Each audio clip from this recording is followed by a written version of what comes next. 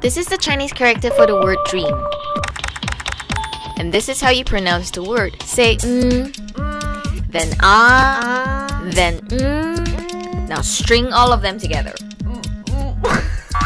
No, meng. Meng. Like most Chinese characters, the word meng is made up of different Chinese characters. This character, mu, literally means wood.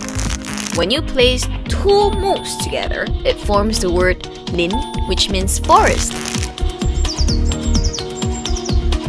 This character, si, literally means at the end of the day. When si is placed underneath lin like this, the word meng is formed.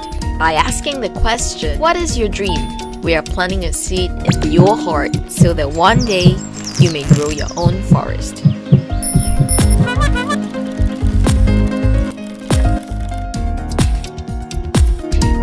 And in our grand vision, we want to keep planting seeds of dreams so that more trees of dreams can be grown around the world. What's your meng?